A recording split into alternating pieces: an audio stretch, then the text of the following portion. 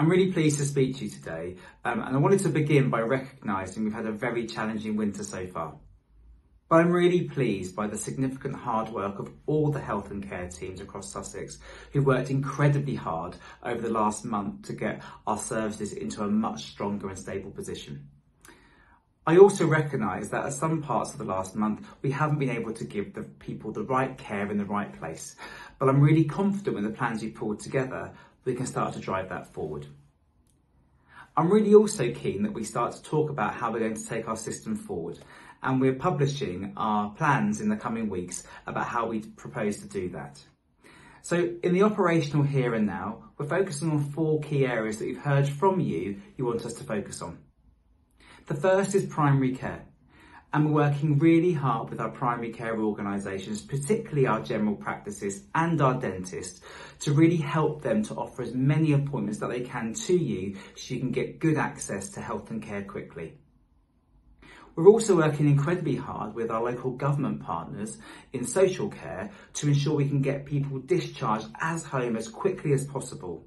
And we're really pleased to be able to announce we're part of a national programme that will look at how we do that in a really, really innovative and different way. What I hear often though are the stories where people feel that the urgent and emergency care pathway, they've been waiting too long. We're working really closely with our ambulance services and with our hospital services to ensure we can get people seen as quickly as possible when they appropriately need emergency department services. And lastly, I know there are a number of people waiting far too long on a waiting list for clinical care. Myself and my team, working with the wider NHS organisations, are working very hard to try and bring that down. And we aim to, by the end of the next financial year, so by the 31st of March 2024, that we'll have nobody waiting in Sussex over 65 weeks for any of their care. We aim for that to improve the year after, and we'll keep improving every year after that. Now, all that's really important, and we want to focus on that, but also we want to focus on the future. And there are 3 main areas that we're looking at about how we start to transform our health and care services in the coming years. The first being we want to work really closely with all of those who deliver services in the community. We want to integrate those services and create community teams that can really respond to particular tailored need in different parts of our area. We want to create a common offer for people in each of those communities, but we want to also recognise the differences in different parts of Sussex, so therefore those solutions can be tailored to the needs of the population. The second thing we want to look at really clearly is how we approach data and digital technologies to really transform our system.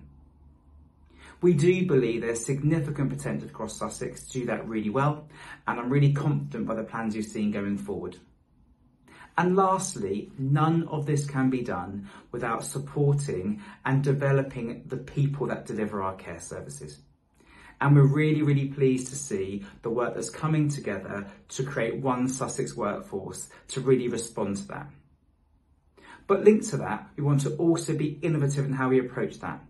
So we're looking at different clinical roles, we're looking at different non-clinical roles for how we respond to different service needs. And also we want to make sure that we can describe our system from a clinical perspective. So I'm really looking forward to working with our clinical leaders to help them drive through the changes across our system. I recognise you've got lots to do, we're all committed to that aim, and thank you for listening. Take care.